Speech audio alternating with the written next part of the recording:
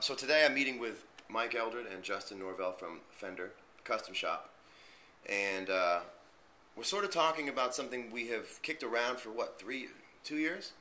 Probably 2 years? Yeah, 2 years. The problem was I couldn't part with the guitar for you to even spec it out because I was playing so much.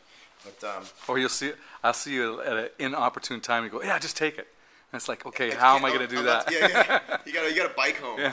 And so we are going to recreate this black guitar, which I call the black one, because it's sort of how it's come to be referenced by my asking Renee Martinez for the black one.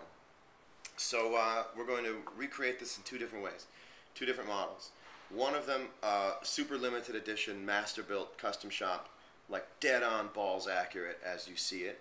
And the other one, because I don't want to say to fans like, hey, you can own my guitar, it's $6 grand, have fun, go to it. And there's 83 of them, go for it. So I think I want to do 83 of the custom shop master built version, and then offer, based on the very cool innovations in Fender's production line technology, a production line version of it, an unlimited production line version of it. Maybe just say as many as you want for 12 months, so everybody gets a shot to have it.